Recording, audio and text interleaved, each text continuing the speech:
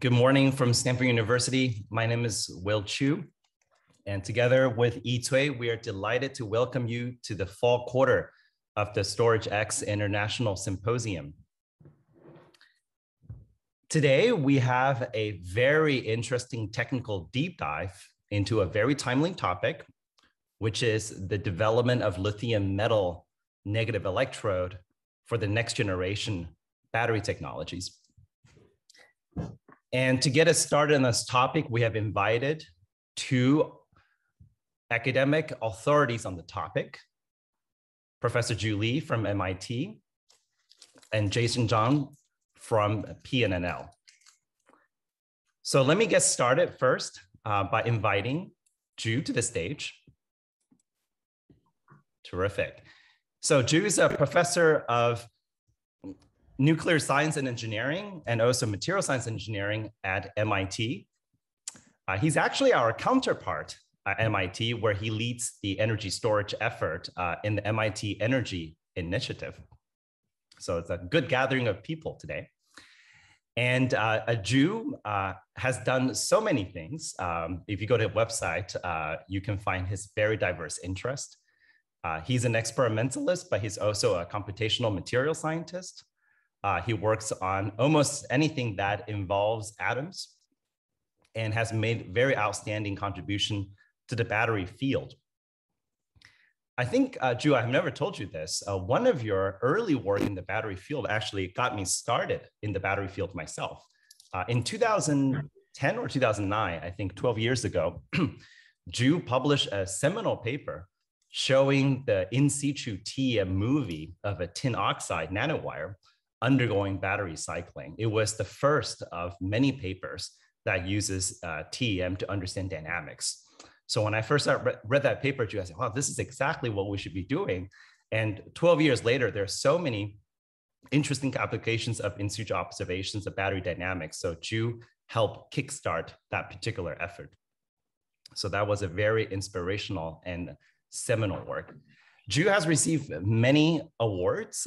Notably, he has received the highest honor in the US for an academic, which is for early career academics, which is the Presidential Award from the White House.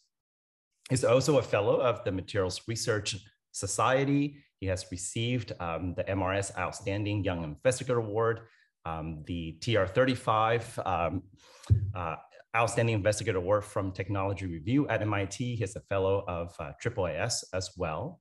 So there are too many awards to list. So without further ado, let me ask Zhu to get started, and he will tell you about lithium metal. Zhu, please go ahead. Thank you for that very nice introduction, Will. It's really great pleasure and honor to start this semester's StorageX Symposium. So I'd like to talk about a topic actually that both Will and Yi Cui have done a lot of work, and I took great inspirations from. And I took a little bit peculiar title, lithium metal engine, and just want to say that you know, for solid state battery, there are three well-known problems. One is you've got to maintain contact, so ionic electronic contact. And so that's the reason generally there is a few megapascal of stack pressure. And then there is an issue of fracture. And from the Nernst equation, we know the lithium metal, each atom have this much volume, and that converts to, for every 130 millivolt overpotential, if not relieved, then it can accumulate up to a gigapascal of pressure if you have a little surface flaw here. So lithium ion comes to the solid electrolyte and it's plated here, but it needs volume. And so you have to squeeze the lithium back out. Otherwise, this kind of stress could accumulate. But you know, generally the solid electrolyte could be a brittle material. And the last problem is electrochemical corrosion. And if we look at the electrochemical splitting window of well-known solid electrolyte like LGPS, LLZO, etc., they are very usually not so stable at very reductive voltages. And furthermore, this very nice work from Gerd Zeder's group is only on the bulk material. So if we have grain boundaries, then they would actually have distinct electrochemical stability window from the bulk phase, and they could be selectively reduced. And so generally 2 and 3 give you stress corrosion cracking problem. And this is a very nice recent work by Professor Meng Gu from China. And you're looking at a crumbled solid electrolyte husk. So this was actually formed in ether-based liquid electrolyte. But what happens is if you take the lithium out, you see that this SEI, which is an ad hoc solid electrolyte shell, basically it crumbles. And so there's clearly kind of mechanics issues going on in lithium metal. So I took this somewhat strange title because our goal of doing battery research is basically to defeat this beast, right? This is an internal combustion engine that uses fossil fuels. And the working fluid of engine is air in this case. And so a provocative idea is when we deal with lithium metal or alloy, the working fluid, so to speak, could be the engine of the solid state battery. Now, just to sort of illustrate what I mean, this is an experiment where people took gold at room temperature. They made a so-called mechanical break junction, they tear it apart, and then they just leave it in air for 4 months. And gold is air stable, but then what they see is that the profile retracted by something like 20 nanometers over a period of 4 months. And what we have done is to show that this can also happen for sub 10 nanometer silver. So this is just 4 nanometer silver nanoparticles. And it shows this kind of liquid-like plasticity, even though at any time it still maintains a crystalline diffraction pattern. And at room temperature, it's really the homologous temperature, which is normalized by the melting temperature, is pretty low for gold and silver. So if they can manifest some kind of quasi-liquid-like behavior, the question is, what can happen for lithium? Room temperature is actually 66%, 2/3 of the melting point, bulk melting point of lithium. And so about 8 years ago, in collaboration with Zhiwei Shan et al., we have looked at actually another material, tin, with a pretty similar melting point to lithium. And this shows that when we tear a tin ligament, the final stage looks like a liquid meniscus. You get this almost liquid-like feeling. And in fact, when we really zoom in, this is a diamond punch, there's some carbon here. But when we push this tin inward, there is a displacive plasticity. But when it recovers, you see this very smooth, gentle recovery, which is driven by diffusion and not by dislocation motion. So in 2013, we have discussed this size-dependent deformation mechanism. And so generally, we have this smaller, stronger trend for dislocation plasticity. So the prediction is as you reduce the ligament size or grain size, the stress would actually go up in the Hall patch relation, where this is actually minus 1/2 power. But what we have observed and said in that paper is once your size is below about 100 nanometer, then you would trigger this Cobo creep with a very different exponent. So instead of minus 1/2, the exponent is actually plus 1/3. So we predicted that smaller will not be stronger, but will be much, much weaker. It's a very dramatic weakening trend. And this was later verified also in intermediate temperature materials like aluminum. So in this case, what we are doing is actually have a heated substrate at 400 C, and so the reduced temperature is from 70% to 50% for copper. And with a cold tip, we can draw the metal wire across several microns, and even in silver as well. So when we look at this deformation mechanism map that's developed by Ashby and Frost, what you generally have is the horizontal axis is this reduced temperature where you have T over T melt. And for lithium, we're saying it's actually in this region. And then the stress is the deviatoric shear stress normalized by the shear modulus. So lithium have a shear modulus of 3 gigapascal. So this would be 3 megapascal, and this would be about 1 atmosphere. Okay, so the question is, can we drive lithium metal motion with less than 1 atmosphere kind of pressure difference and give some kind of a creep-like behavior, so-called a liquid-like behavior, even though it is still, the bulk melting temperature is still above the current temperature. So let's say that, that's a possibility, but then the second question is, what can you use to contain lithium metal if, it's a working fluid? Because it's a very corrosive fluid, as we know. It corrodes pretty much all our favorable solid electrolyte.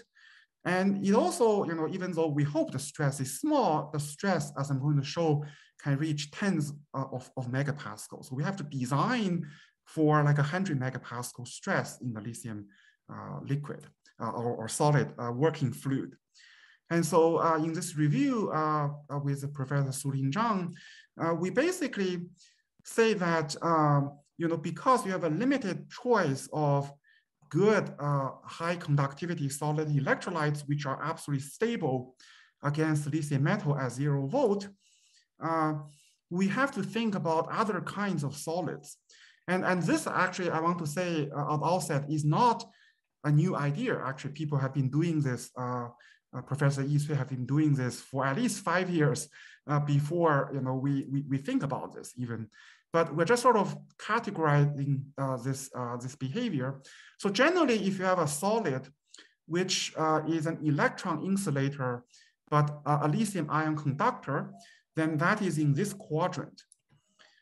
If you do not conduct lithium ion or any ion, but you conduct free electrons, then you have metal.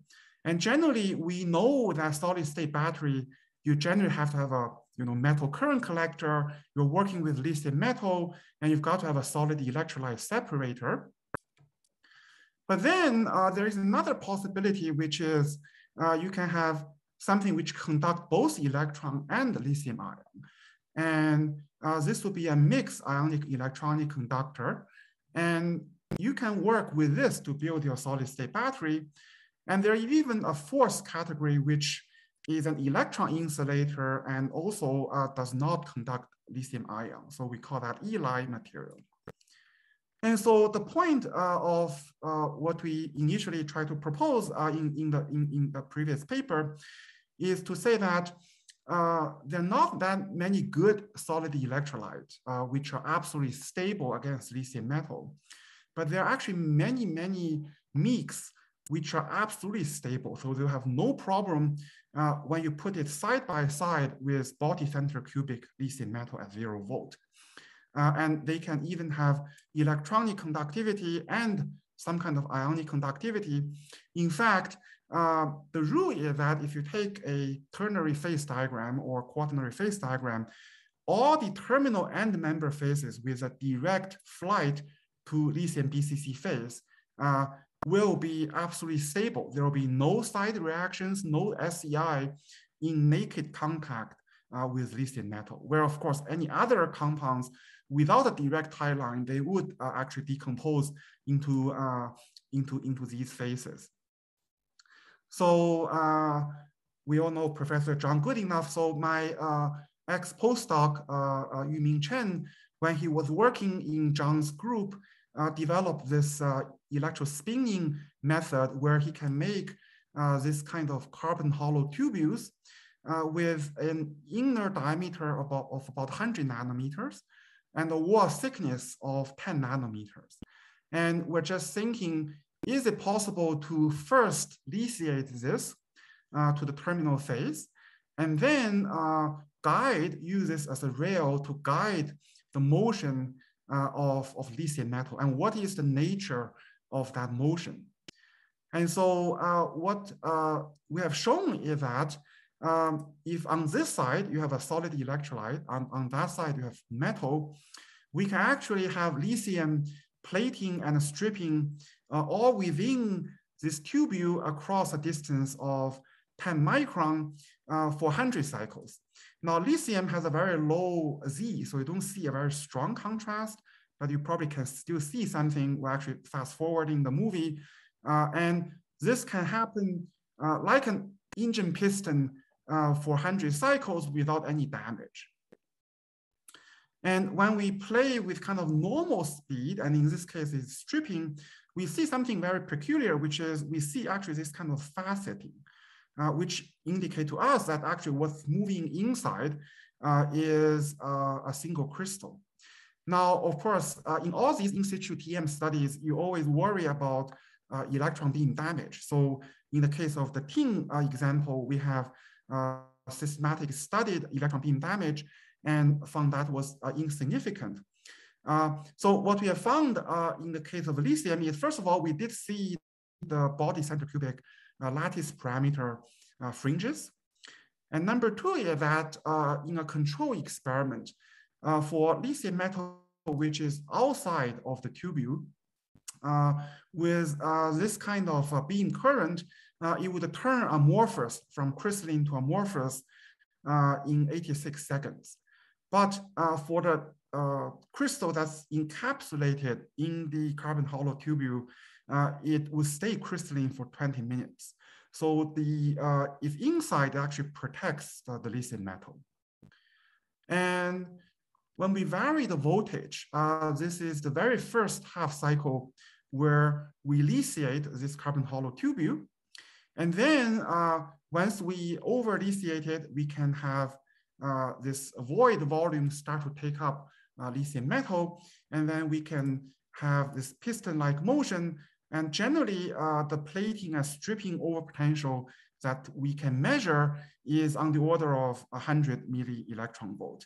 But of course, that includes all the other losses in the system and not necessarily reflecting the local overpotential, because if it really is 100, then we're going to have like a gigapascal local stress, right? Which is pretty challenging for the material. So the general idea is that if we can use a beehive of meek, then a benefit is we can always keep the lithium metal in electronic and ionic contact. Then we will not have this dead lithium problem where it loses a contact with the current collector and with ionic percolation paths. So this will be maintaining the percolation, and also because of the reserved space, then we would relieve the stress, and then there is no need for a few tens of atmosphere pressure, stack pressure to maintain the contact. And lastly is that if we use the absolutely thermodynamically stable mix, then they might be completely inert when in naked contact. If, let's say, there is some sliding motion, then we wouldn't have SEI or SEI debris. Now, later, after the work from Samsung, we have realized that it's also possible to have this inverted configuration. That is, if you induce the lithium metal nucleation by, let's say, silver, which actually you have beautifully shown a few years ago, as well as using a room temperature coarsening, then the lithium metal can be lured away from the solid electrolyte side and can be mostly stored on the current collector side. And so that's actually the more desirable configuration. And then we use this big phase to coarsen the lithium phase away. And I also want to say that this meek surface can also be the site for the charge transfer reaction, because you can have a reduced, let's say, a lithium ion meeting an electron in the meek and have a reduced lithium add atom. And this lithium add atom is not a BCC phase, and it can do the surface diffusion and it can coarsen the BCC phase. So this can actually be part of the charge transfer reaction. So let's look at some numbers. The first question is, what kind of stress are we talking about to have a decent strain rate? Because if you look at the classic deformation mechanism map, these contours are creep strain rates. And you have a very low strain rate, something like 10 to the minus 10 per second. And you use very low stress if you plug in the numbers, but this is not something we can use. Okay, and so if that's the case, then we have to go to higher stress, in which case we're going to have a hybrid diffusive displacive process where you're going to have dislocation glide and dislocation climb, which are controlled by boundary or bulk diffusion. And that would be more stressful to the surrounding structures. So that's a possibility too. However, what we noted was that this diagram was for a coarse-grained nickel. So that was for 0.1 millimeter grain size nickel. And Professor Cobo have derived this creep strain rate to be inversely proportional to the third power of the grain size. And so if we can reduce the grain size or the characteristic size by 3 decades from 100 micron to 0.1 micron, which is 100 nanometers, then this, instead of 10 to the minus 10, would be 10 to the minus 1 per second. And that would be serviceable, right, for battery, because that just says, you can extend by 100% in 10 seconds, and that could be useful. And so we plug in the numbers. We can have power law creep in the bulk lithium metal. We can have bulk Nabarro-Herring creep also in the bulk lithium metal. We could have diffusion in this MIG BCC interface, which is only 2 angstroms, this incoherent interface. Or we can have lithium ion and electron transport in the mixed ionic electronic conductor, which is 10 nanometers. So all these pathways are possible. Now, what we have asserted is that you do not need a dislocation creep if your diameter is 100 nanometers. And the reason we see this is that if this side is a solid electrolyte, and then we are stripping lithium, then this region is a vacuum.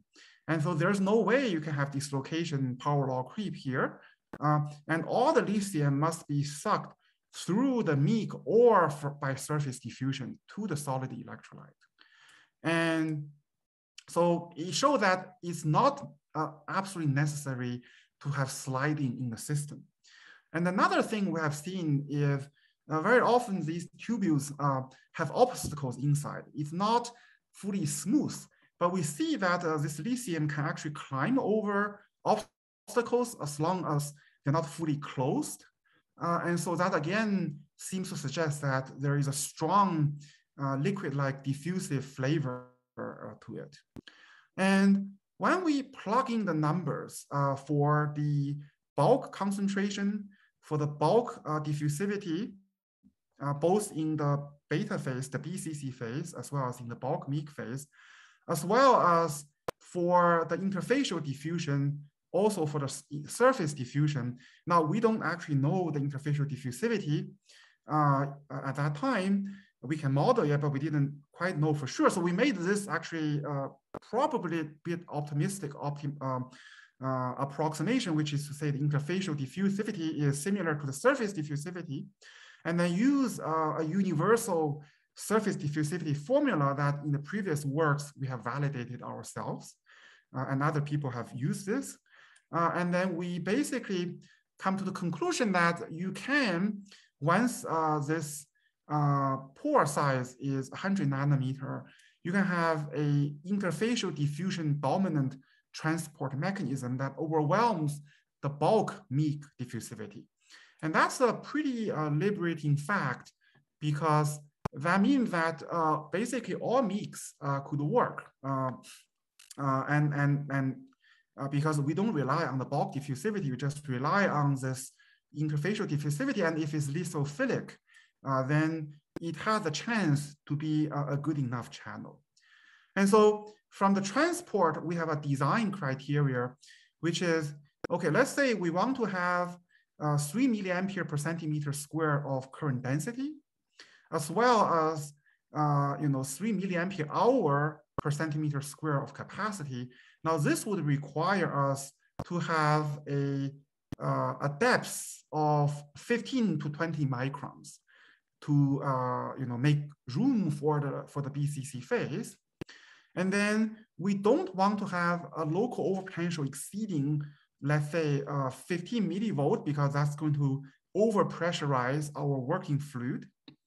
So that's going to force us to have a effective lithium diffusivity of 200 millisiemens per centimeter squared. And then we have certain porosity. So we plug in the numbers and see that these generally can satisfy this kind of reasonable engineering requirement to make a bulk cell. So that was in our paper. Now, there is also an issue of mechanical robustness, because we initially just intuitively hypothesized that you cannot just have few layer graphene as this MIC, because it's too easy to crumble. So we need something like 10 nanometers to have, and also this honeycomb geometry to have some kind of stiffness in compression and in tension. And one reason is, in bulk, in real manufacturing, we're not going to have real vacuum, so we're going to have some kind of inert vapor in here. And because this is like a piston, it's going to compress the vapor, maybe by a factor of 10. And so we're going to have megapascal level of pressure inside. And also, generally people may like to have some stack pressure. And so generally, you need some mechanical rigidity to this open porous nanostructure. And I will talk about this later. So after our work is published, there is this tremendous work from Samsung, which used a nanoporous carbon silver interlayer. And so that qualifies as a MIC interlayer, because silver would form intermetallic compound with lithium, and carbon is also a MIC. And it regulated the deposition of lithium metal on the bottom. Now this still requires a stack pressure. And also there is very nice work from my colleague, Professor Yeming Chen, ingenious idea of using sodium, potassium eutectic liquid as an interlayer. So both in both cases, these are mixed ionic electronic conductors. They conduct electron and lithium atom, if you will, and they would relieve the stress. This is liquid, this is open nanoporous, and maintaining contact. So I do think that in the solid state battery, you will use these MICs. There is an issue of, if you use the solid MIC, how you're going to anchor it firmly in the solid electrolyte. There is what we call slippery footing problem. Because if the MIC conduct electrons, right, and the solid electrolyte conduct lithium ion, then they could nucleate a BCC phase here if they can overcome the interfacial adhesion, and you could have this basically an interfacial crack, a wedge that's formed here. And then because this is very soft, this could be pulled out of the socket. And so that is a problem. And so in our design, we figured you may need to use this last type of solid medium, which is an electron and lithium ion insulator, and it's completely inert. And it just serves as a mechanical binder to the solid electrolyte and to the MIC, and it just holds the MIC interface in place. And so in real engineering structures, you can never have perfect alignment. So what if your solid electrolyte is taller than the Eli binder? Then in that case, you could nucleate this lithium BCC beta phase here. and it's going to grow. It's going to push out the solid electrolyte. It's like a gingivitis, it's like a gum disease. But then it's going to come to the root, and hopefully it's going to stop there. That adhesion crack hopefully should be stopped if this ELI SC interface is lithophobic enough and strong enough. And so this ELI is kind of like these insulators that you use to build our high voltage grid. Most of this, of course, is metal to transmit electrons, but without these insulators, it's not going to work, right? So you could also have a case where the solid electrolyte is lower than the MIC. So in that case, you couldn't nucleate the beta phase, and you need something like a spark plug using the engine analog. Or you could have some initial shorting between the MIC and the solid electrolyte. So you would nucleate the beta phase here. And then once you have this, then you can keep going, because then in all the other places, whenever you have the beta and the solid electrolyte interface, that you can nucleate a new beta phase. And by the way, one reason that you could have the beta phase on the current collector side is that we have seen when you strip, you are taking lithium first from here. So even though you are not nucleating here, gradually it could migrate later to this side, because you're always stripping from this side, and the battery can still work. And we have utilized the materials project to search for ELI candidates. And so it turns out that there are these pairs of compounds with band gap greater than 3 electron volt and have no lithium. And furthermore, they're not afraid of lithium. For example, when you put beryllium oxide side by side with lithium metal turns out is not able to rob beryllium oxide of its oxygen. So that's pretty interesting. So you can have these as binders. And in our initial effort to scale up, we have made all kinds of this kind of nanoporous, open pore structures. We have tried anodized alumina, using it as a template to make carbonaceous structures, which are few centimeter by few centimeter by tens of microns deep. We have also used microfabrication to make this silicon mesh.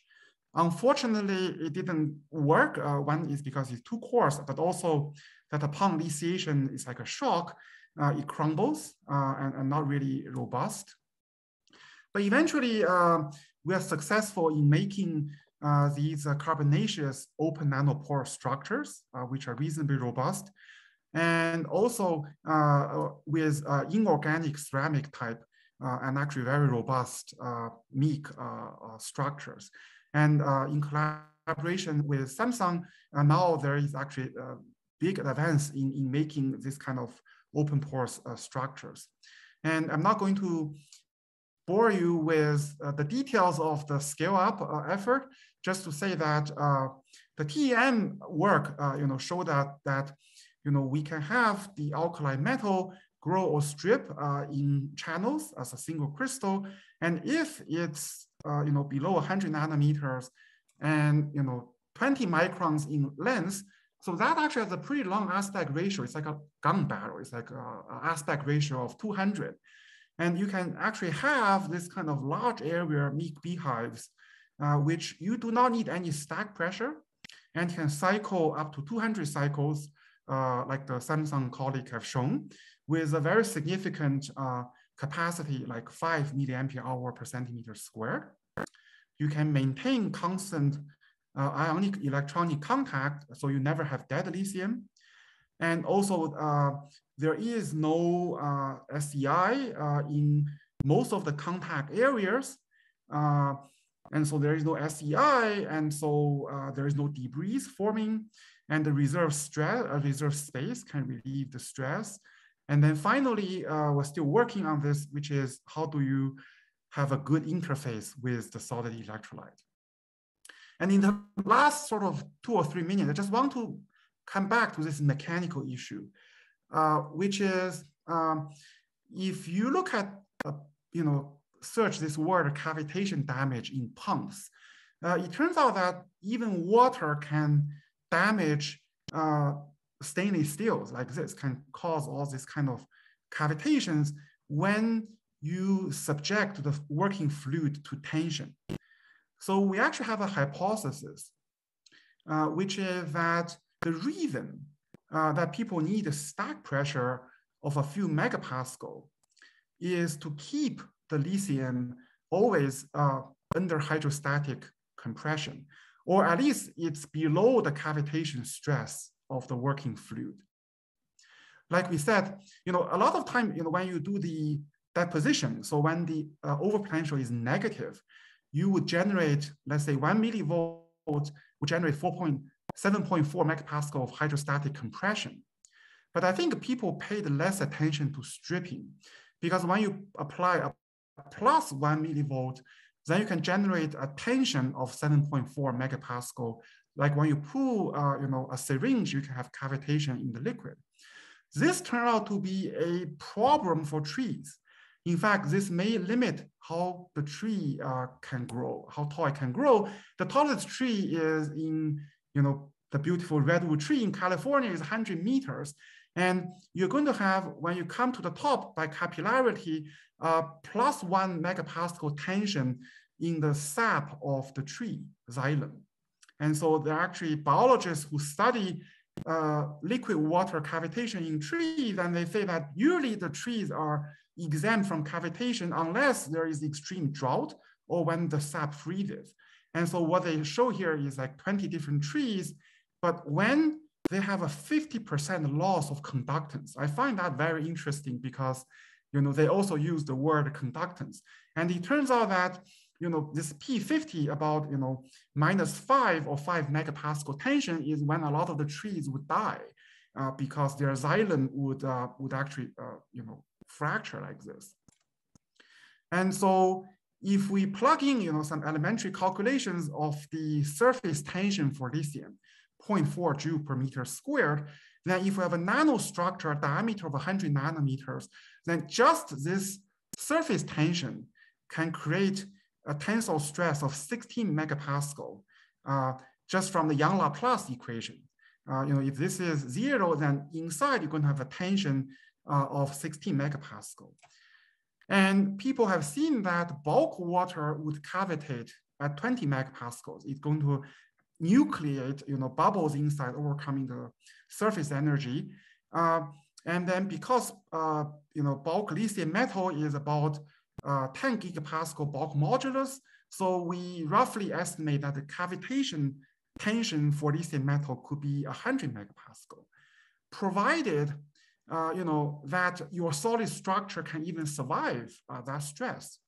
And we have evidence, and this is in collaboration with Professor Huolin Xin, that generally the solid structure is going to crumble at that kind of stress. So what he showed was that during stripping, there is a critical wall thickness. Now, this is an ad hoc solid electrolyte, it's lithium oxide. And what he found was that there is a critical wall thickness to diameter to a radius ratio above which is not going to cavitate. The cylinder is going to stay its original shape, below which is going to crumble like this, and also shown previously in the cryo-TEM, showing that crumbled SEI layer. And from this, we actually can infer an SEI, a solid electrolyte, strength of about 300 megapascal from this experimental study. And so just to end the talk, is the idea is that, okay, we're going to build, at least in this approach, without any stack pressure, a solid structure made out of the current collector, the solid electrolyte, but maybe a lot of meek and a lot of, and some sealing agents like this Eli material to have a room temperature lithium metal engine with lithium metal in and out. And the goal, of course, is to defeat this beast, which is burning fossil fuels. So with that, I'd like to stop here and answer any questions you may have. Zhu, thank you for the fascinating talk. Let's take a few moments to answer some questions. So Zhu, maybe I'll start with my own question first. So you really highlighted the importance of interfacial transport or surface transport in the mixed ionic and electronic conductor. So do you think at the end of the day, it is possible even not to use a bulk mixed ionic electronic conductor and simply rely on the surface for ionic transport? In other words, what is the relationship between surface ionic conductivity and the bulk ionic conductivity in these systems you're studying? Exactly. So in fact, those calculations we have put in the papers was actually trying to propose that in fact, that liberates the choice of the bulk MIC. And all you need is some lithophilicity. So the interfacial transport and wetting with lithium metal. You could have a monolayer of lithium that wets the surface. That becomes the key. And there is also a geometry design in this, because it doesn't have to be 100 nanometers. It could be 20 nanometers, as long as it's not a closed pore. So it's open pores. And in some sense, we're proposing some kind of mesoscopic, quote unquote, artificial graphite, where, instead of the atomic, graphite layers where you intercalate lithium atom, we have these channels, long channels, where you can intercalate this second phase, which is the beta phase, by exactly what you said, this interfacial transport. Right, Zhu. So I think this is very liberating because then essentially the backbone can just mainly be responsible for conducting electrons in the bulk, as opposed to also lithium. And in terms of the transport mechanism for surface diffusion, I think you have implied it is more of a atomic species rather than ionized lithium. Is my understanding correct? It can be both. So you can have an electronic transference number and ionic transference number. Now, when the T goes to the electronic dominance, and you're more like a metal, and then when you go to lower to zero, then be more like a solid electrolyte. And you can actually have a gradient structure. So you can, by tuning the transference number, you can actually have lithium ion. Let's say if you take a standard solid electrolyte and you cut a surface, you can have lithium ion surface diffusion. That'd be mostly ionic. But then as you go more towards the current collector side, and then you can tune the electronic transference number, at some point, that lithium ion will meet an electron and become a lithium atom. And so you can have your charge transfer reaction right on that gradient region when you turn from ionic to electronic. Right, so maybe just a further question on this. So you described the conversion of lithium ion to lithium by the ratio of ionic versus electronic transport, right? So you have the two meeting, and that's where the electrochemical reaction happens. No, I was actually more. I want to stop here. I want to say that there are two things. There is the neutral lithium atom, and there is also the BCC phase. So I want to separate these two concepts. So the lithium ion to a lithium atom is the charge transfer reaction. But then that charge transfer, that atom can still diffuse many microns and get to a BCC phase. So there is that distinction here. Right. I guess the more fundamental question I'm asking is, what is the surface diffusivity of a adsorbed lithium ion versus an adsorbed atom for lithium on most of these mixed conductors? Yeah, atom typically is faster. So if you take a random material, if it's lithophilic, then the atom typically is faster. Although I think it's unknown. Our favorite, our favorite solid electrolyte like lithium fluoride, the surface, we have a lithium saturated surface. What kind of lithium diffusivity is that? So it's actually unknown and unexplored. So that's a great actually research question. Great, and let me just ask a few questions from the audience. So how much versatility does this approach have with respect to the type of solid electrolytes used? Yeah, that's a great question. And I think in my view, we may not actually end up with just a single solid electrolyte. As you see in Gerd Zeder's chart, there are some like LLZO, which are relatively stable on the low voltage side. So we may actually have two layers of solid electrolyte. But I would say that in our paradigm, because we are taking the stress away from the solid electrolyte, because we don't even want to have the beta phase near the solid electrolyte. And then if there is any motion, if there is any slippage we're trying to minimize, it's more with the MIC layer, then I think that does reduce the chemomechanical stress, that does reduce the stress corrosion cracking on the solid electrolyte. So I think this does help, in other words. Terrific, Drew. And one last question from the audience. So you talked about interfacial transport, and this question concerns the interfacial adhesion as the lithium metal grows within the cavity. So can you briefly also comment on the adhesion aspect in addition to the transport aspect? Yeah. So even very basic things like a graphite, there are some people who say it's lithophilic, some people who say it's lithophobic.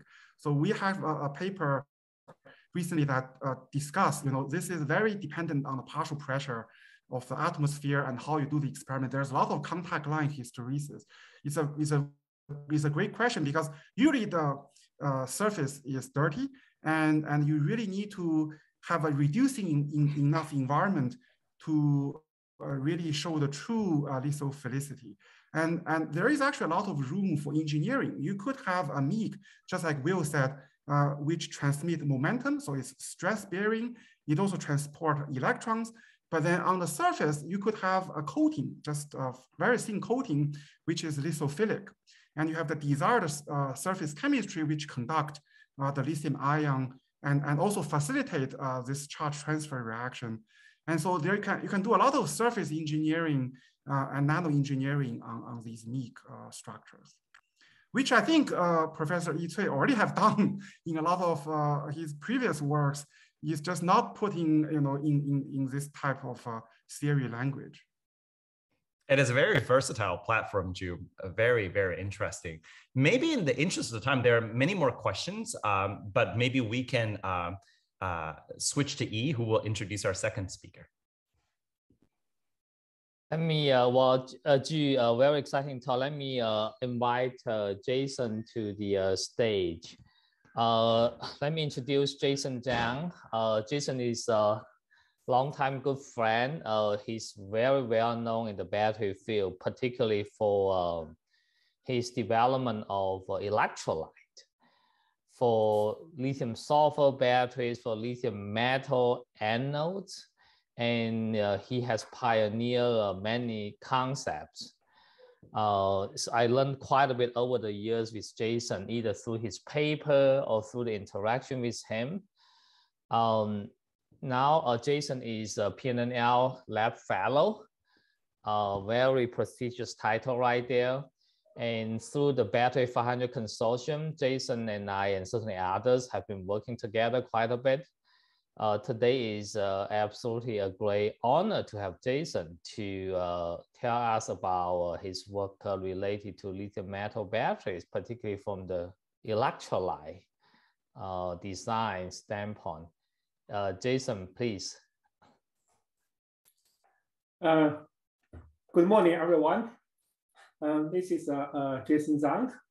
And first of all, I would like to thank Professor Yi Cui and Will Chu to invite me to give this presentation, to have this opportunity.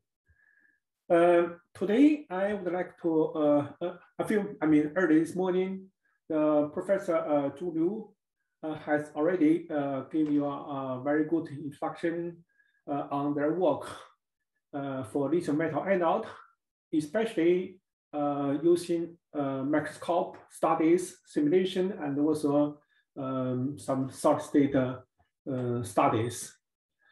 I would like to discuss the lithium metal problem, lithium metal anode from another angle, mainly from the liquid electrolyte, non-aqueous electrolyte. So you may have a more complete view on the performance of lithium metal anode in this field. Here is the outline of my talk. First, I will give a short introduction about the opportunities and the challenges on lithium metal anode. Then we will go to discuss lithium damage prevention and determination of lithium cooling efficiency. Third part is on, I will focus on high efficiency electrolyte for lithium metal anode and lithium metal batteries. The fourth part is a quick overview of other approaches to improve performance of lithium metal anode. And last is a short summary.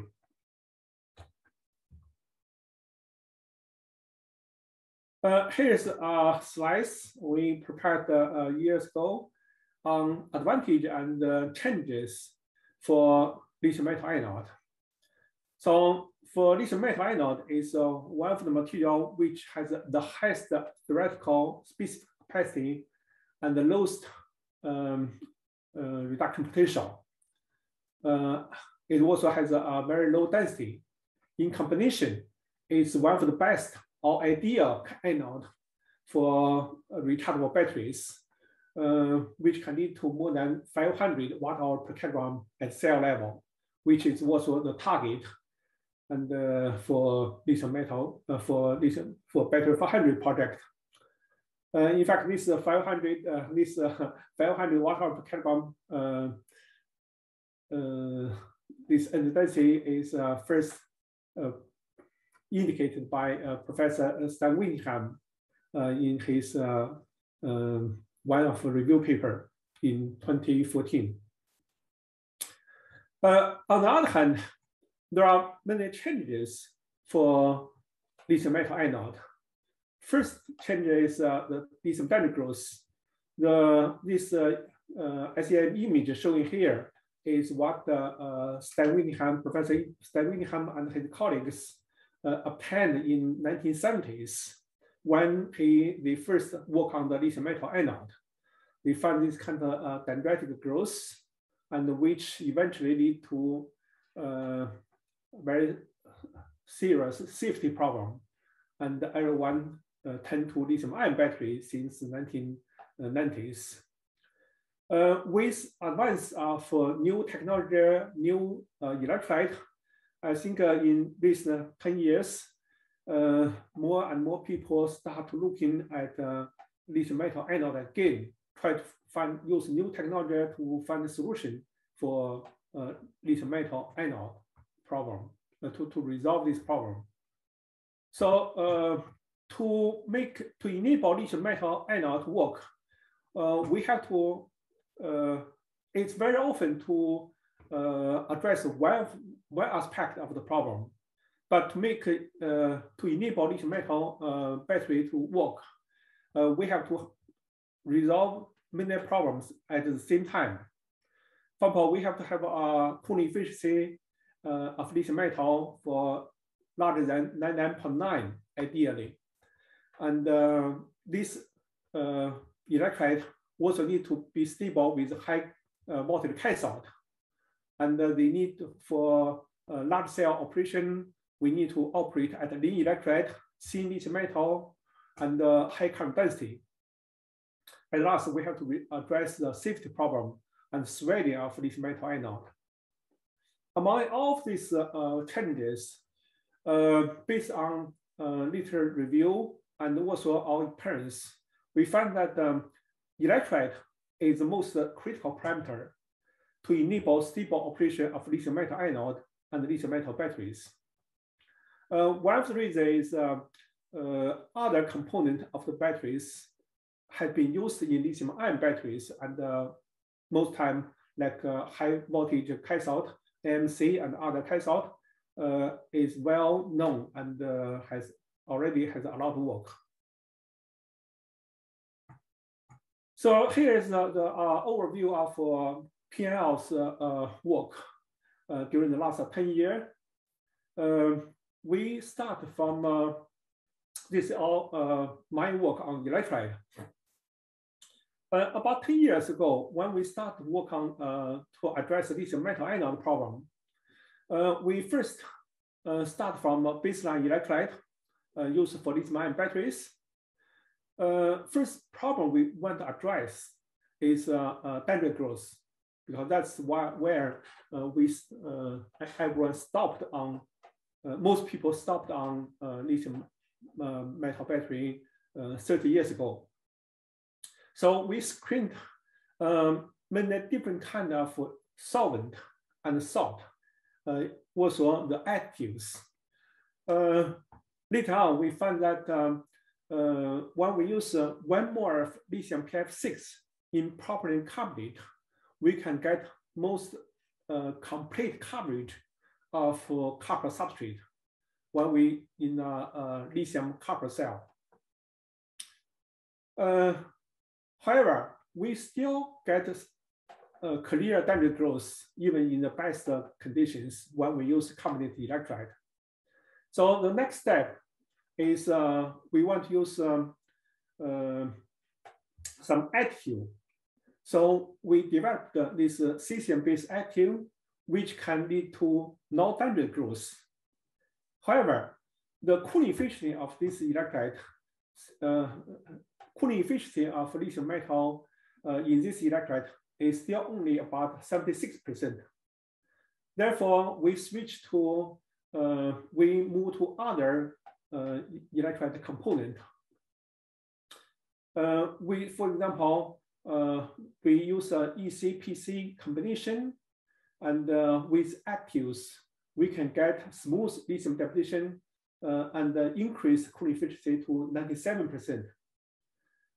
We also further developed this dual salt electrolyte, which can also get a stable cycling of lithium with high voltage AMC. And the cooling efficiency is about 91%. At that time, we noticed that the Japanese group, they are working on high concentrated electrolyte for graphite-based lithium-ion batteries and get pretty good result. So we developed this high concentrated electrolyte. We try to use that one for a lithium metal battery. The main electrolyte we use is 4 mole for lithium FSI in DME. Use this electrolyte, we can get a high cooling efficiency of more than 99%. This is the first time we can get in literature, this metal can be cycled at a cooling efficiency much better than 99%. So later on, we also developed some other electrolyte, further improve the cooling efficiency to 99.5%. One problem with high concentration electrolyte is high viscosity and high cost. So to address this problem, we further developed a new electrolyte, a series of new electrolyte we called localized high concentration electrolyte. And with this new electrolyte, we not only can get high cooling efficiency, but also it is also stable at high voltage cathode. And later on, we also replace solvent by non-flammable solvent and get similar cooling efficiency. So that's my roadmap in PNL on the development of new electrolyte during the last for lithium metal anode. during the last 10 years. So here I want to give you a quick overview on one of our early work on surprise lithium dendrite. For this approach, we try to identify some electrolyte additive. Our thought is when we deposit lithium and control reduction potential, we pass lithium through the lithium copper cell, and the lithium will be deposited at minus 3.04 volts. On the other hand, if we can identify another additive which has a reduction potential even lower than lithium, then this additive may accumulate on the surface of lithium dendrite. When this the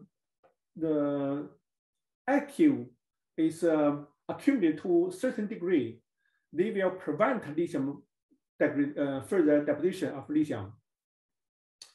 So the principle we base is according to this Nernst equation. Nernst equation included two parts. First part is baseline, the standard reduction potential at 1 mole. But it's also included the second part, which depends on the concentration of the additive, different component. For example, if we use 1 mole of lithium, lithium salt, it will be reduced at minus 3.04 volts. On the other hand, although cesium has a reduction potential slightly higher than lithium ion, but if we use a much lower concentration, for example, 0.05 mole for cesium additive, the reduction potential can be reduced to below those of lithium. As a result, when we do the lithium deposition, if we look at the figure on the left side, at first, if we look at the figure B, at first, lithium will deposit and form a small fluctuation because all the electrochemical cell will have some fluctuation. They will deposit into a small dendrite. And the figure C shows this dendrite growth. Lithium, if we control the electrochemical reduction potential below minus 3.04 volts, but above, if we control the reduction potential below 3.026, below minus 3.04 volts, lithium will deposit. But if this potential is above minus 3.103 volts, cesium will not be deposited. This just showing in figure C and D. Eventually, if we can look at the figure E, when the dendrite grows to a certain degree, the cesium additive will be continue accumulate, and they form electrostatic shell. When this shell strong enough, the incoming lithium ions will be repelled to deposit in the valley region of lithium deposition. Eventually, the lithium deposition will be smoothed out, and this process will be repeated. Lithium deposition using different electrolyte. The figure A shows the lithium deposition without additive, and the figure B, C, D is a deposition with increasing amount of lithium cesium additive. As we can see, this lithium deposition become more smooth with increasing amount of the additive. Very interesting.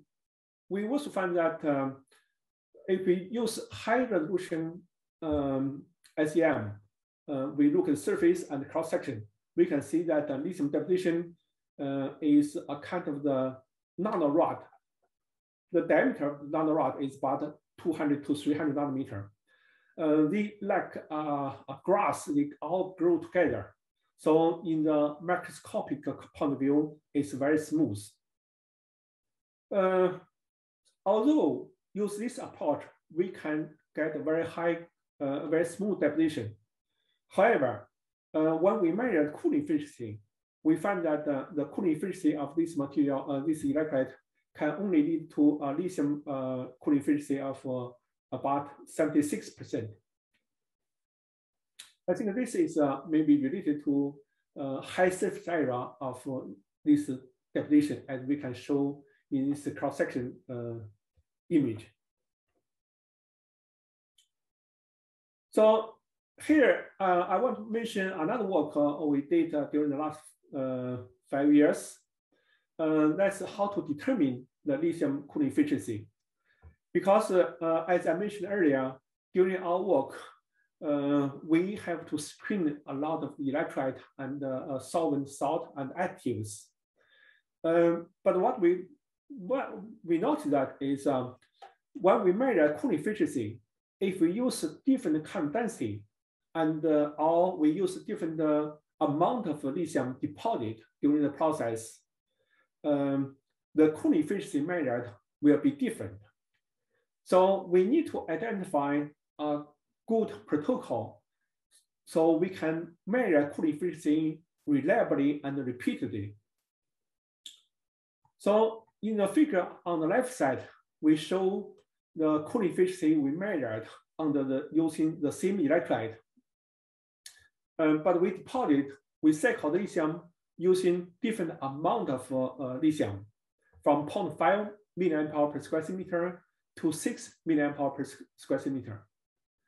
What we found is if we use low current density, low capacity, for example, like 0.5 milliampere hour per square centimeter, we need to more than 15 cycles to stabilize cooling efficiency. On the other hand, if we cycle sample use higher capacity to measure cooling efficiency, in the first a few cycles, we can get the cooling efficiency measured will be stabilized. Next result is if we increase the capacity we use during lithium cooling efficiency measurement is larger than 3 milliampere per square meter, the measured cooling efficiency will be stabilized. So based on this knowledge, we proposed a new protocol to measure cooling efficiency. In fact, this initial proposal is proposed by Doran Auerbach. He, in the 1990s, when he measured cooling efficiency of lithium metal, he found that there are some surface layer like copper oxide on the copper substrate. Then he tried to deposit certain amount of lithium, then fully strip it. Deposit a large amount of lithium, then only strip part of that for lithium metal for cooling efficiency measurement. However, at the end of this measurement process, we still have to strip all of lithium. In other words, the effect of set reaction between lithium and the copper still there and will be included in the calculation of lithium cooling efficiency and will affect the accuracy. So what we propose is add one more step. We do an initial deposition, deposit 5 milliampere per square centimeter of lithium. The reason is we want to be larger than 3 milliampere. We know, based on previous slides, the copper substrate will be stabilized. Then we fully strip all the lithium. In this case, we believe the copper substrate has already been fully passivated. Then we start to deposit another 5 milliampere per square centimeter of lithium, then strip only part of that. The specific protocol can be seen in the figure B, which shows current, and figure C, which shows a voltage profile. Use this profile, we find that we can measure cooling efficiency much more reliably. So it doesn't depend on person, doesn't depend on how do we treat substrate.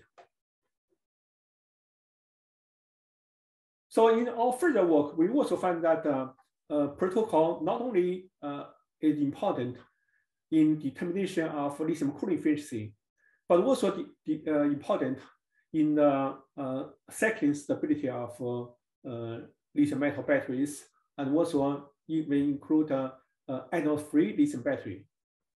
On the top, we show a few figures. First figure A is a typical lithium-ion batteries. We have used a thick graphite anode.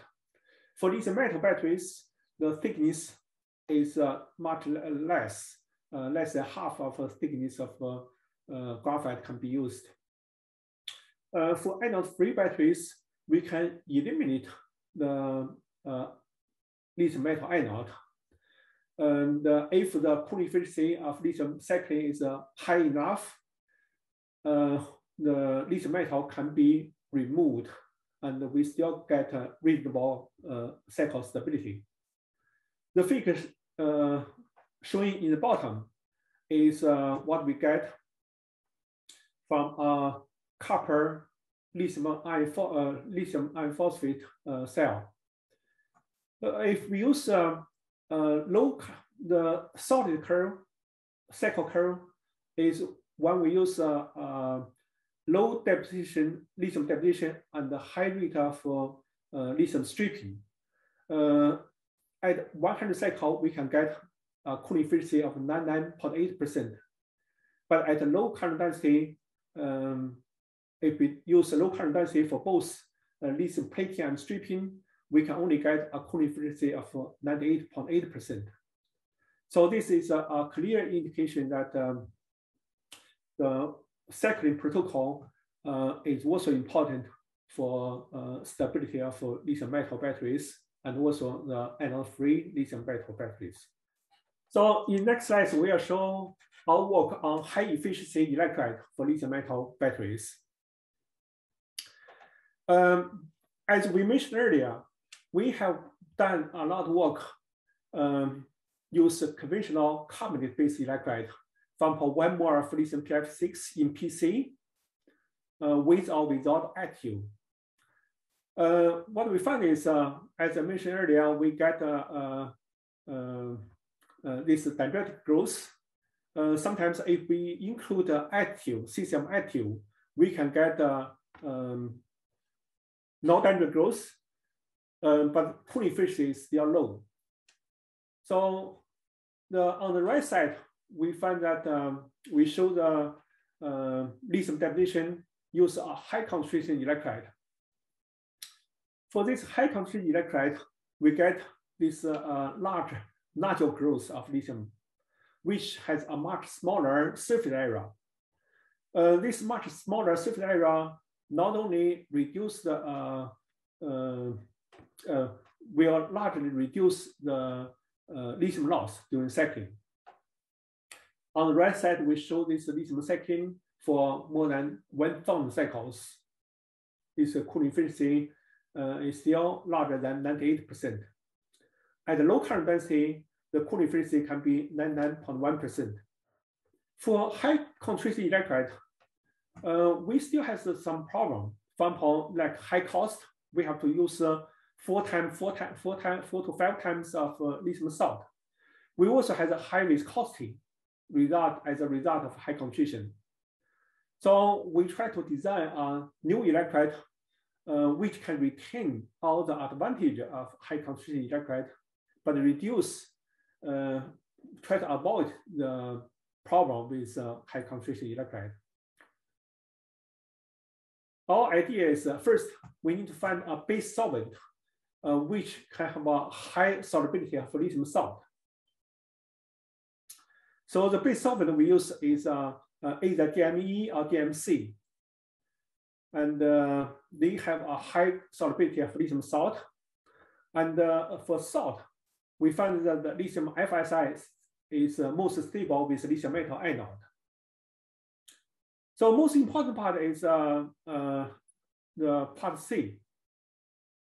So to avoid high concentration problem, we add this diluent, such as BTFE and or TTE or other diluent. The most unique feature of this diluent we selected is they have a very limited solubility of lithium salt, but they can still fully miscible with base solvent. As a result, from a macroscopic point of view, it's a uniform mixture of the electrolyte. But if we have an eye to look at the put on the lithium metal, what they can see when we apply an electric field, the lithium will only move around the cluster of lithium salt dissolved in base solvent.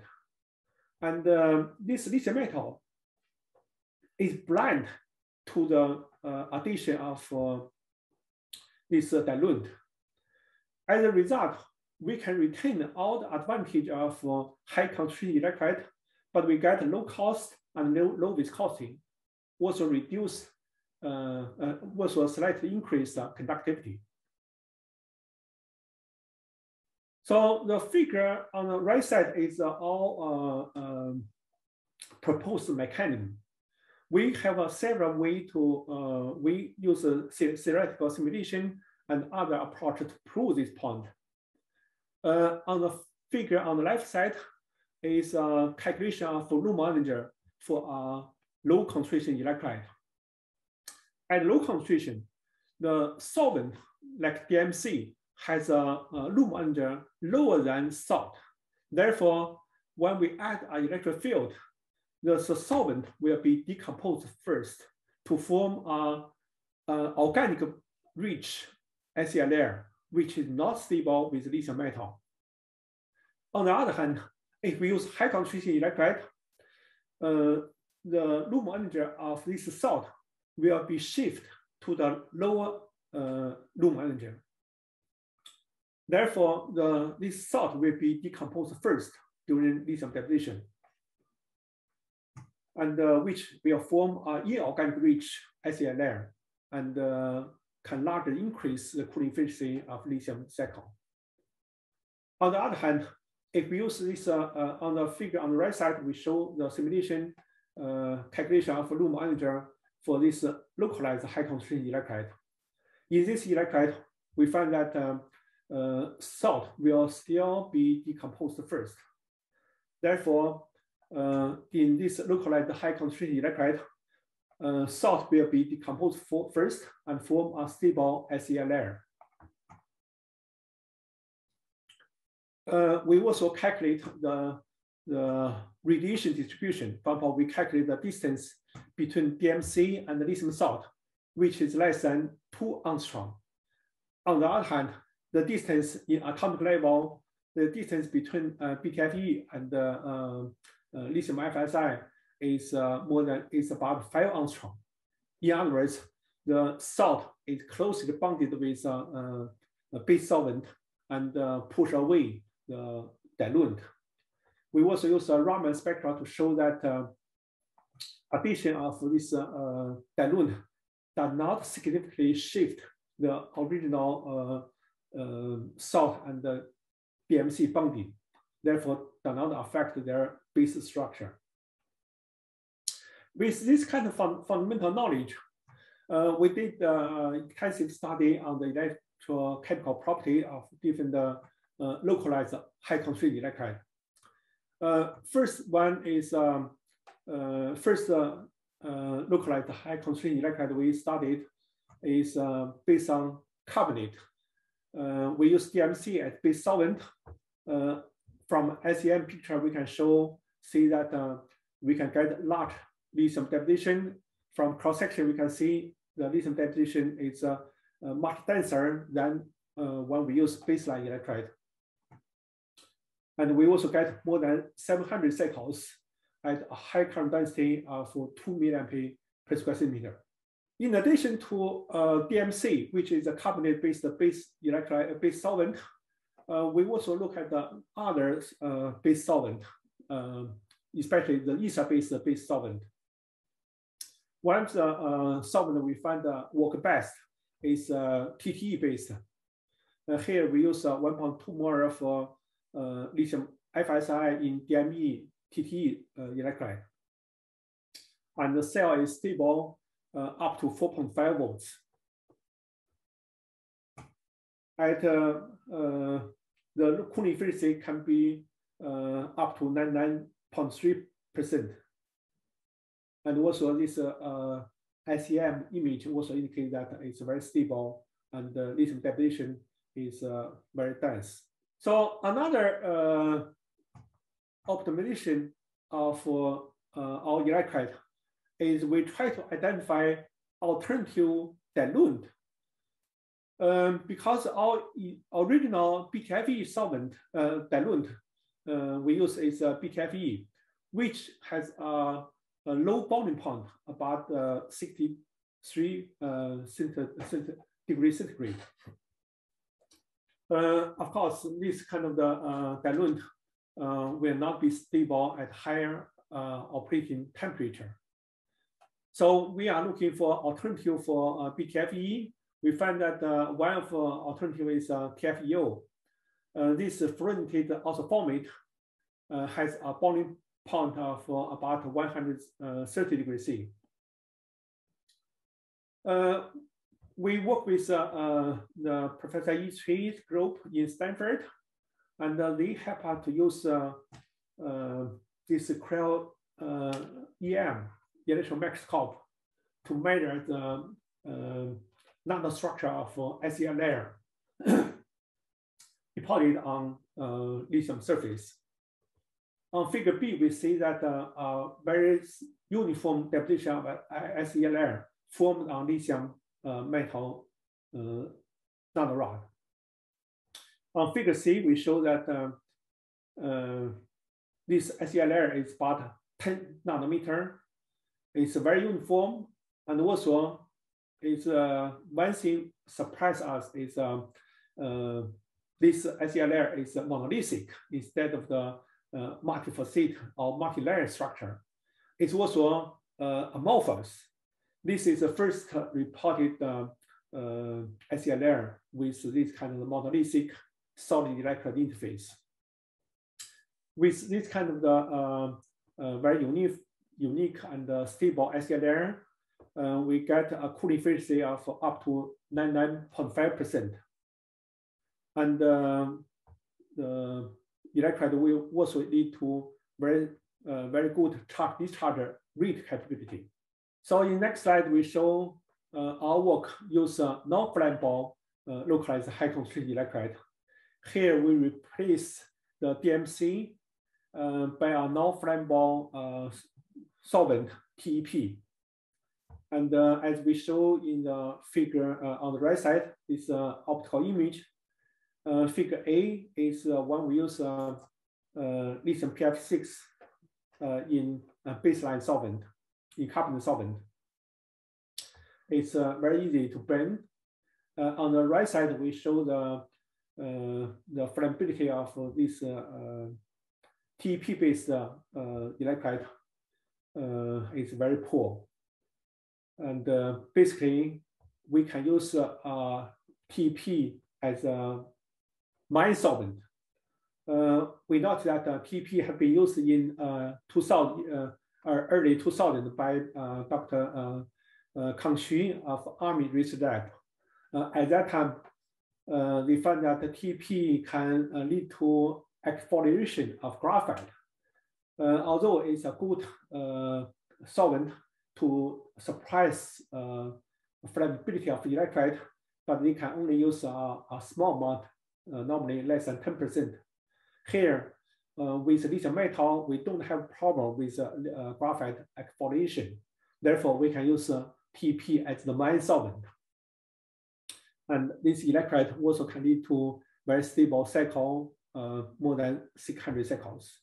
In next step, after we find this the idea or concept of localized high concentrated electrolyte can lead to very good cooling efficiency and stable cycling, we try to optimize different components.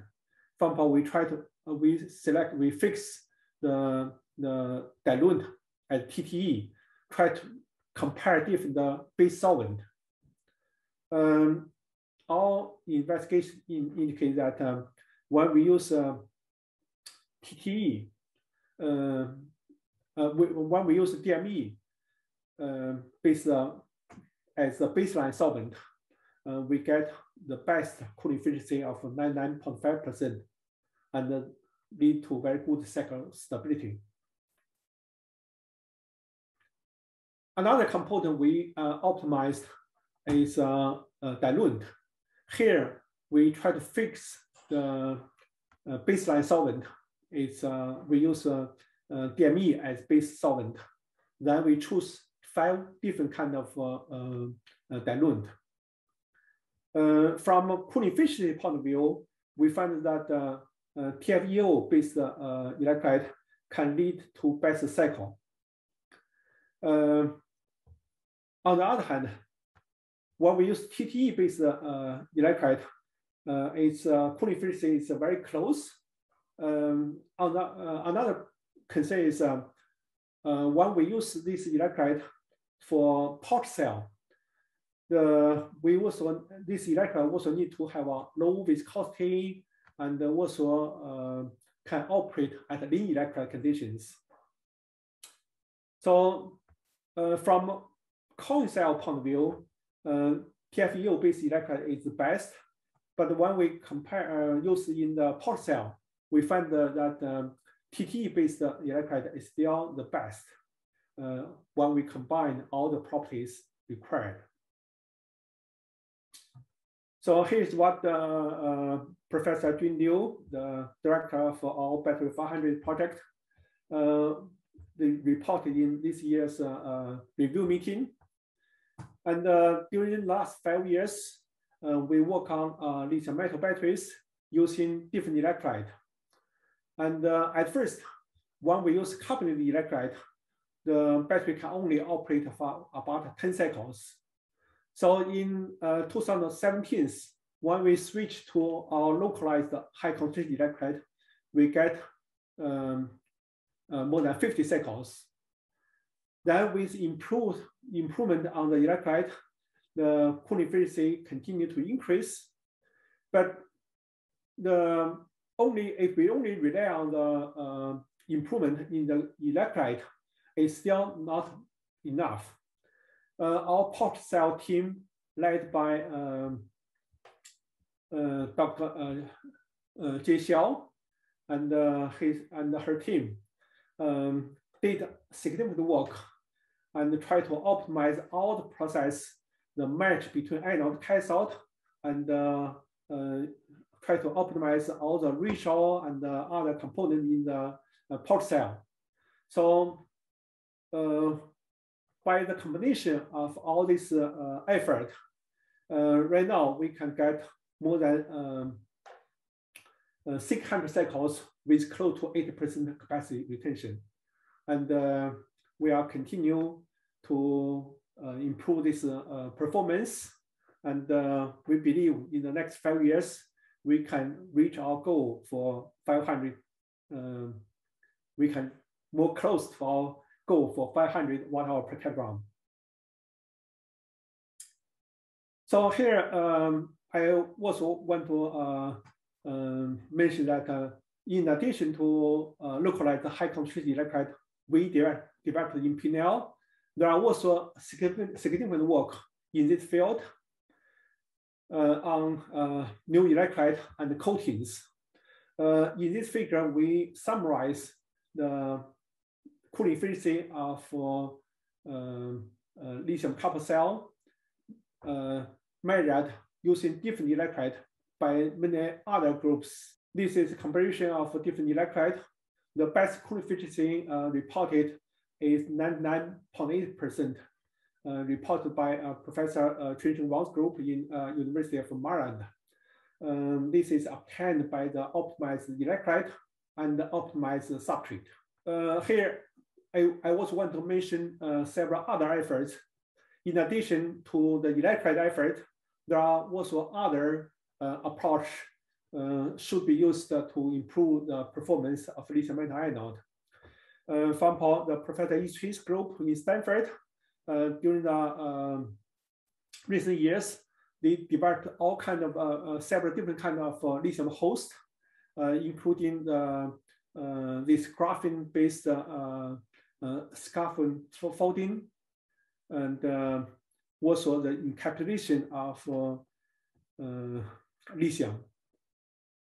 And Professor Zhang Bao and his group developed many kind of lithium coating on the lithium substrate. This is just an example. And Professor Jun Liu and also Chaojiang Liu of Pinel, they developed this kind of the self-smoothing anode by functionize the carbon film, then combine the lithium and copper in the weighted functionalized carbon film, which can also lead to very high cooling efficiency deposition. So another approach is proposed by the Professor Shirley Meng, and they propose this kind of the idea lithium deposition scheme. So if we control the pressure, ideally we should get ideally we want to get the deposition scheme like shown in Figure C. And in this kind of the non-rod structure, we'll get a very smooth deposition without dead lithium. So another method which lead to the best cooling efficiency is proposed by is reported by Professor Cheng Wang. On the top line, on the right side top line is the deposition of lithium in lithium phobic copper foil, which can lead to significant growth of lithium dendrite. On the other hand, he tried to coat this copper substrate by a combination of graphite and bismuth. In this case, they form a lithium philic layer on copper substrate. And with on the other hand, in the bottom is lithium philic. So lithium will form a uniform distribution of nucleation on the copper substrate. On the other hand, they also choose a high efficiency electrolyte, which will form a lithium fluoride rich and lithium phobic SEI layer. So in other words, in the bottom is lithium phobic, in the top is lithium phobic. By combination of these two physical properties of materials, they can get lithium dendrite growth and with very high cooling efficiency up to 99.83%. So here's a summary of my presentation. Lithium metal anode is the ideal anode for the next generation of high energy density batteries. And among all the parameters we can control, we believe the electrolyte is most important factors determine the performance of lithium metal anode. And localized high concentration electrolyte and other fluorinated electrolyte are highly effective in lead to high efficiency lithium metal anode. And with our new electrolyte and optimized cell structure, Pinel has demonstrated the high capacity pot cell with more than 350 watt-hour per kilogram and more than 600 cycles with about 80% capacity retention. At last, I want to mention that to further improve the performance of lithium metal anode and lithium metal batteries, we need to combine good electrolyte and all other operating and preparation procedures, and to further improve performance and get even higher cycle life. At last, I would like to thank DOE's Battery 500 program for support, and thank our Pinel team members, especially Dr. Wu Xu, Xia Cao, and many other collaborators. Thanks Battery 500 PIs and team members. Thank you for your attention. Jason, thank you for the very exciting talk. Really great data from your lab and also some from Battery 500 Consortium. Let me start by asking the first question. I really like the idea of localized high concentration electrolyte. You have been leading the development in these areas. And you show the table comparing, the advancement of putting in, different component right there. So what's still really needed for localized high concentration electrolyte to go to the next level?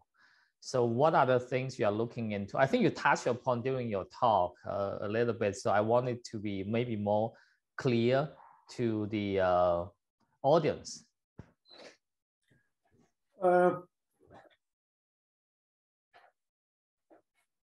Very good question.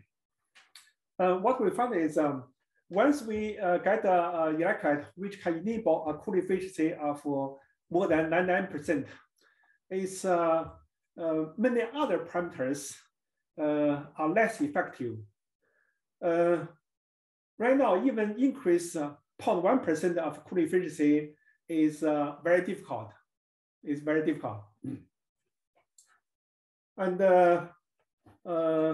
first element is still continue to optimize baseline solvent and especially baseline solvent, because as you can see, the main advantage of localized high concentration electrolyte come from high concentration, which directly related to lithium salt and base solvent.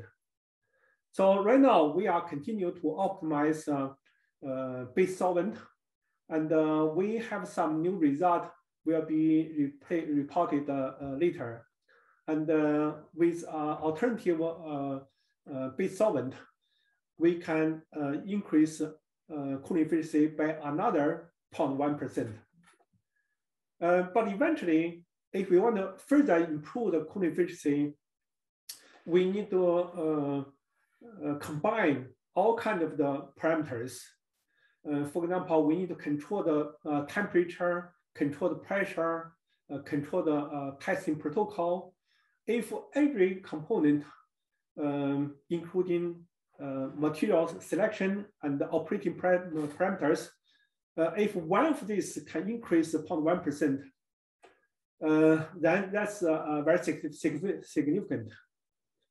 So what I mean is we do need to combine all the parameters to further improve the performance. So if I look at 99% Coulombic efficiency now, so what's that 1% loss? The detailed analysis of that could be important. I mean, looking at the past of the advancement of Coulombic efficiency, when you have 80% Coulombic efficiency, you have a lot of dead lithium loss. When you get to 95%, the dead lithium loss becomes less. It becomes SCI formation.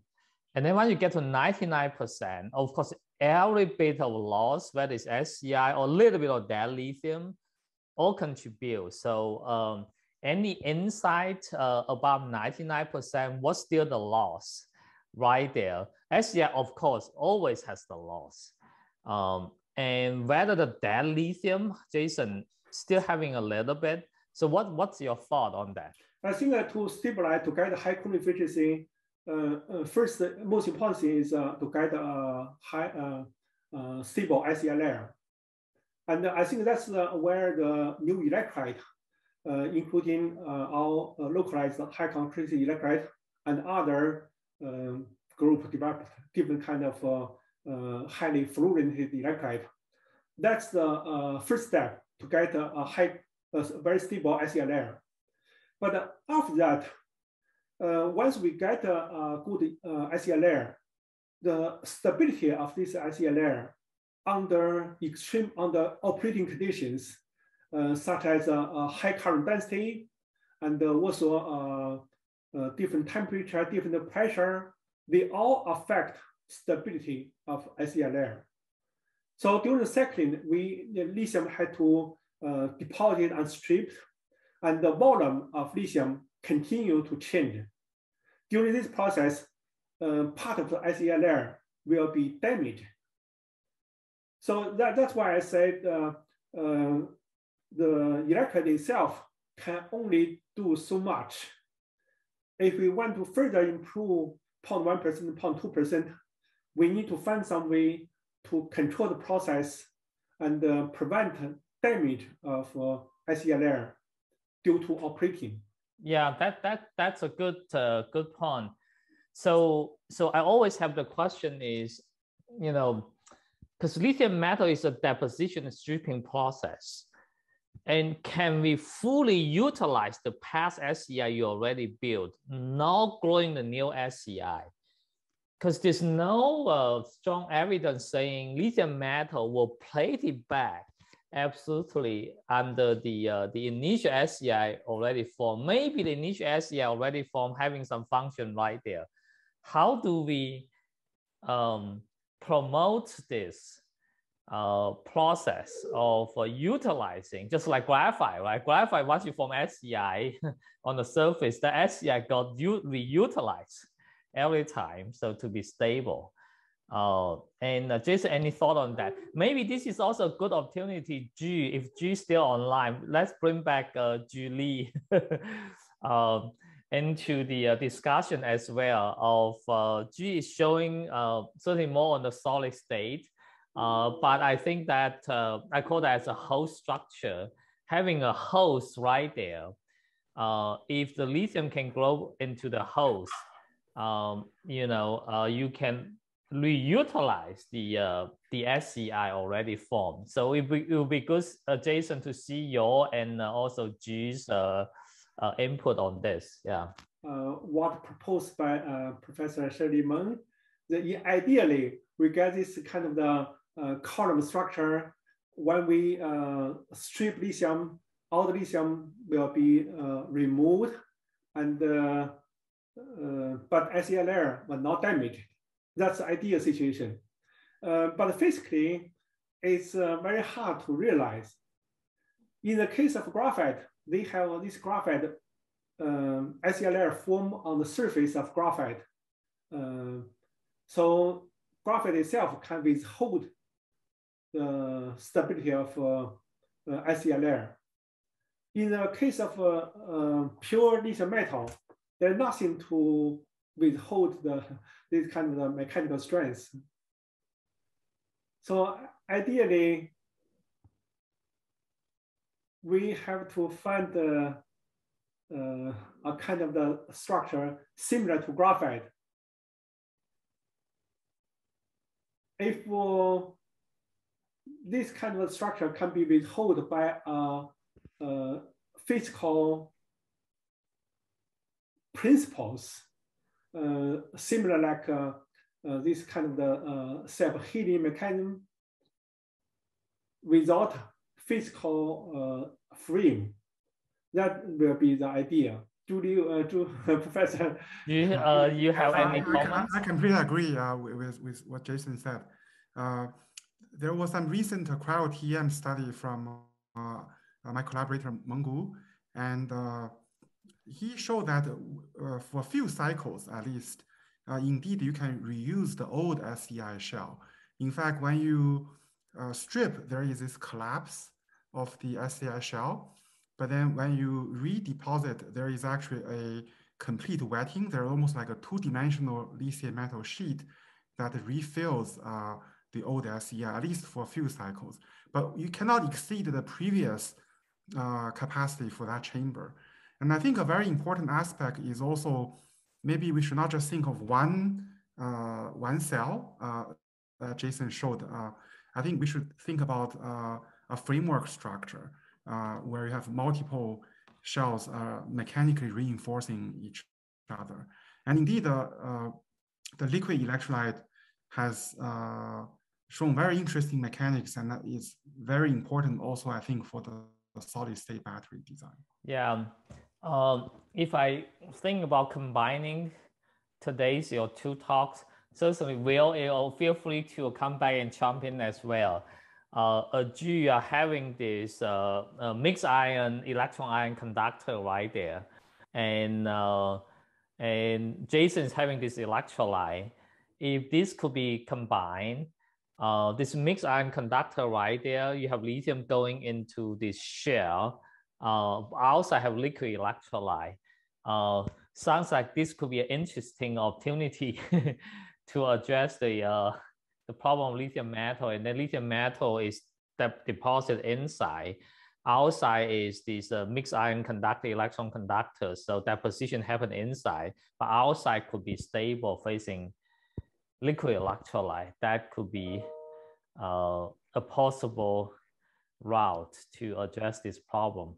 Yeah, I think, in fact, you and also Professor Hong Li have basically been developing similar to a semi-solid battery to control lithium metal. I think there might be a very good sort of common science in all of these. And I think liquids are very good for maintaining contact without any stack pressure. Solid have some problem doing that. And I think this issue of tension in lithium metal and cavitation, crumbling of the whatever is containing the lithium metal, and there's almost like a fatigue issue going on in these structures. So these are all related issues. Yeah. So I ask one more question. Maybe Will, you feel free to ask others. This is more for Jason, but G, feel free to also share your thoughts as well. You have done some work in this area. I mean, looking at the whole electrolyte space, over the years, there's many exciting concepts coming in. You know, if I look at Jason, you talk about localized high concentration electrolyte. This purely high concentration electrolyte, right? They're not localized one, right? And there's also new type of fluorine contain electrolyte to make the SCI more stable, coulombic efficiency higher. What's your thought and compare all these ideas? You know, I mean, you can go to high concentration to the extreme, it becomes solvent and salt, right? What Chunsen has published in a number of papers on that. And then what other new concepts might be coming in? Jason and G.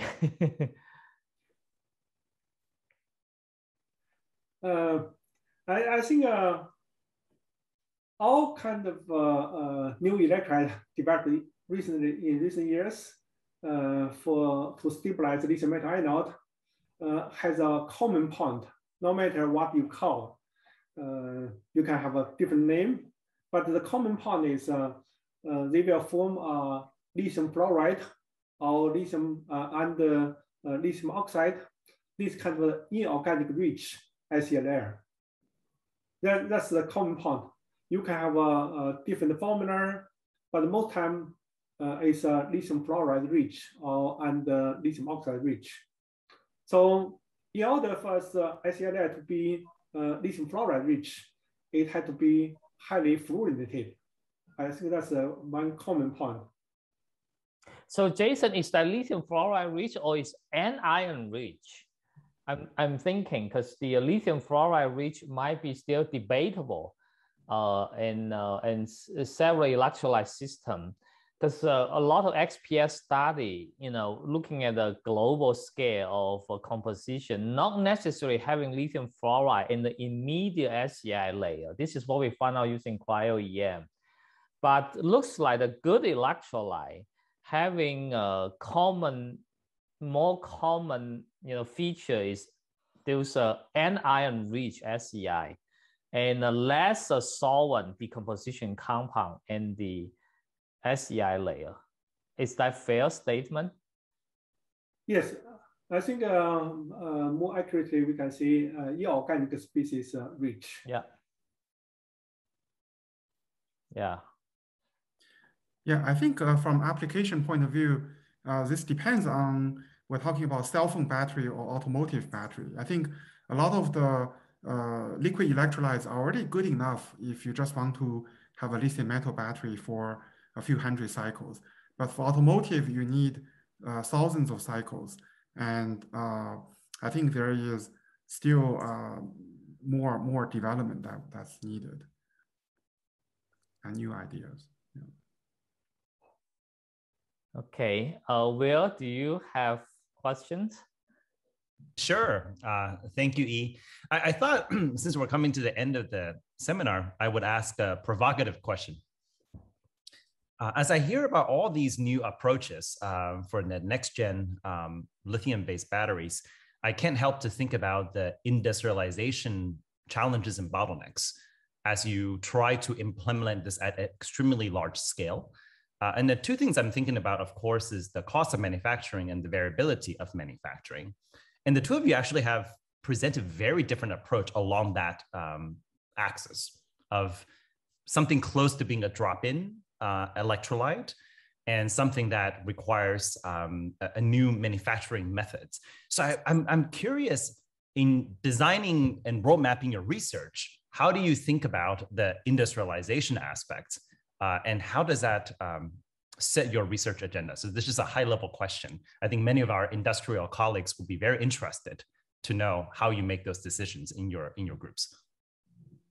Yeah, that's a great question. So I think the liquid electrolyte, because it's a drop-in solution, I guess the important thing is bulk cost. So reducing the cost to acceptable level is very important. So the localized high concentration electrolyte, that's a great idea. And you know, you also need things like flammability, viscosity, wetting of the electrodes. So I think to mitigate environmental sort of carbon reduction, these are the workhorse technologies we need in the next 10 years. The solid state battery, I think there are many manufacturing challenges. For example, the stack pressure, I think it's, to me, very difficult maybe to achieve in a cost-efficient fashion in actual large format batteries. And so I think for solid state battery to come in and to be having a real impact on climate change, I think it probably wouldn't happen within 10, 15, even 20 years. And this is more what I call a type B, or like a baby technology kind of research. So I think the liquid electrolyte work would have immediate industrial impact. Thanks, Zhu. Fortunately, I think the problem is much longer term than this. So plenty need for both A and B solutions. Jason? I have one comment about the lithium metal anode. In Chinese martial art, it said that the best skill is not skill. And I think in the field of lithium metal batteries, the best lithium anode is not lithium anode. In practice, you mentioned that the manufacturability. As you know, the lithium metal itself, from material point of view, is not too expensive. However, to make very thin lithium foil is expensive.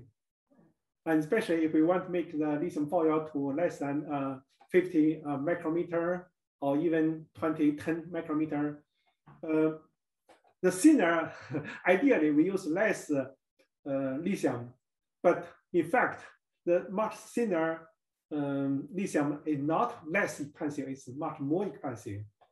On the other hand,